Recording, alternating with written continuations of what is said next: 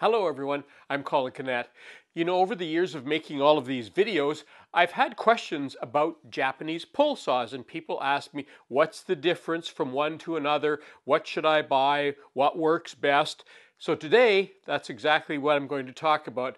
A quick video on Japanese pull saws and what to look for.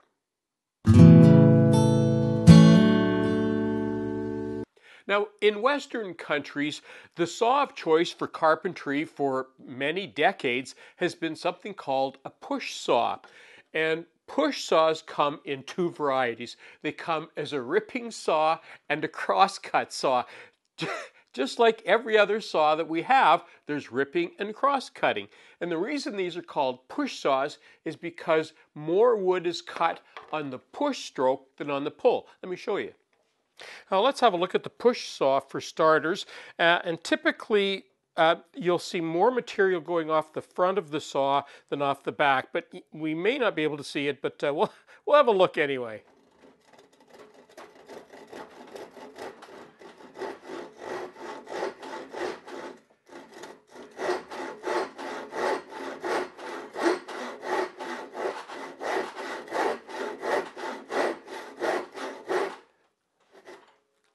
And that's why these are called push saws, because most of the wood comes off in the push stroke than in the pull stroke. Now the difference with Japanese saws is they are pull saws, and they're the opposite. More sawdust comes off in the pull of them, but there's also a difference in the teeth. There's ripping and cross-cutting. Let me show you some table saw blades so you can see a better example.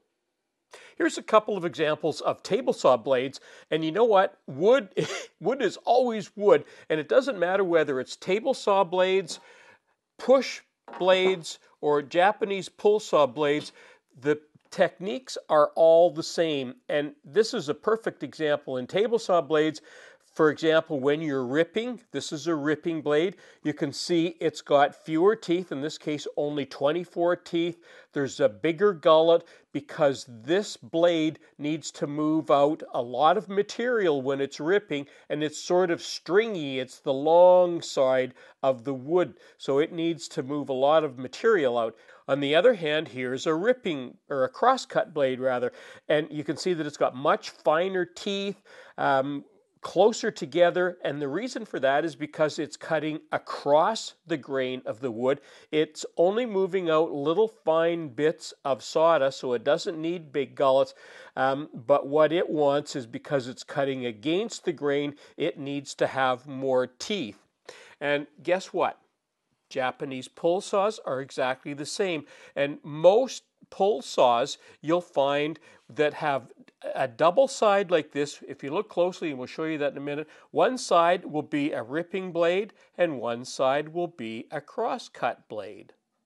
So there's a close-up of that double-sided blade. And if you look at the lower teeth, you'll notice that they're much finer than the upper teeth, and the upper teeth are quite a bit bigger.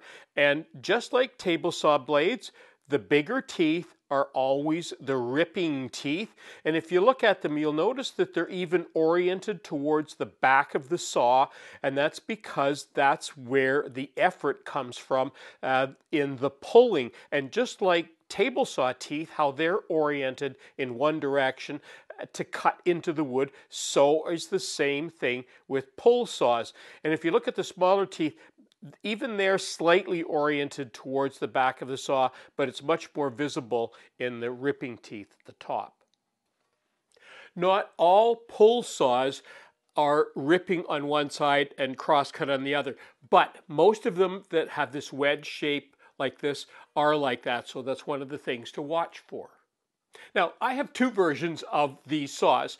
This one we've already talked about. The other one, you'll notice, has this black line here. This is a bar. This is a supporting bar for this blade, and it stops this blade from bending. Now, I'm going to talk about this one in a second, but before I get to that, this saw, for example, does have quite a bit of flex to it. Now, you can't have a bar on top of this one because it's ripping, so you wouldn't be able to, because the bar would interfere with the ripping through the wood, so you wouldn't want to have a bar on this one. But I also would use something like this for flush cutting. Let me show you an example.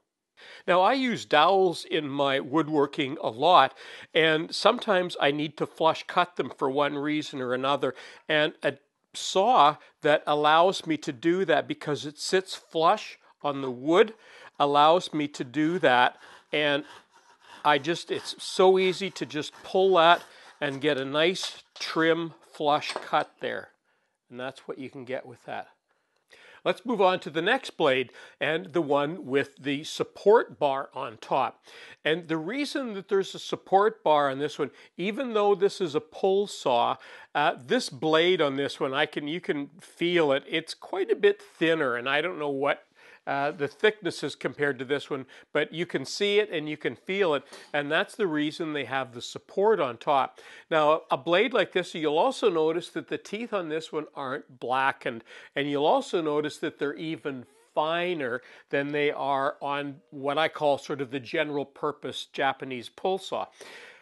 This saw would be used more for doing dovetail cuts. It's a very fine cut, and of course, we don't want any kind of movement in the blade, and that's why you would use a saw like this. Now, you can also get these saws a little bit shorter, which might be a little bit more convenient if you're cutting a lot of dovetails. But that's what a saw like this is for doing fine cuts, especially for doing things like joints, where you want the best, finest cut that you can get, and not taking a lot of material off.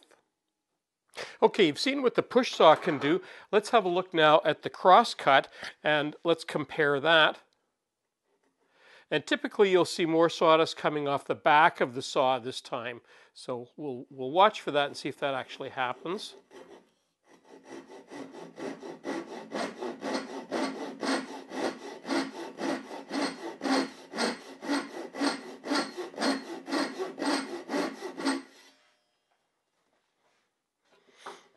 Okay, let's take a moment and try the back saw now.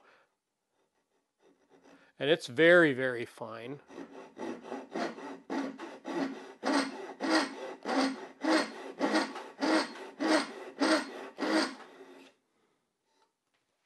So let's take a moment and have a look at those cuts. I had a little bit of a rough start here on the push saw, but you can see how much wider it is, and that steel needs to be much thicker because you're pushing it through and you don't want that steel saw to bend on the way through. There's the first pull saw, and you can see that it's much finer, and the steel in these can be much finer because you're pulling that steel, you're not pushing it. And there's the last one with the reinforcing bar at the top, and you can see how fine that is.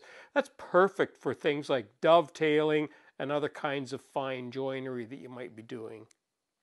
Well, that concludes my video for today on the basics of Japanese pull saws. And yes, I do keep these in the little case that they came in. And the reason for that is it helps to remind me that I have some very fine teeth here. I don't want to crash them against other steel that I might have on my workbench, just so that they don't get bent or broken. But the good news is, and one of the things I really liked about these, you can purchase replacement blades, and they're quite a bit less than buying the whole entire saw. So that was another big plus for me. But all the details will be in the article on Woodwork Web, and the links for that will be in the description box below. I'm Colin Canet for Woodwork Web. Thanks for watching.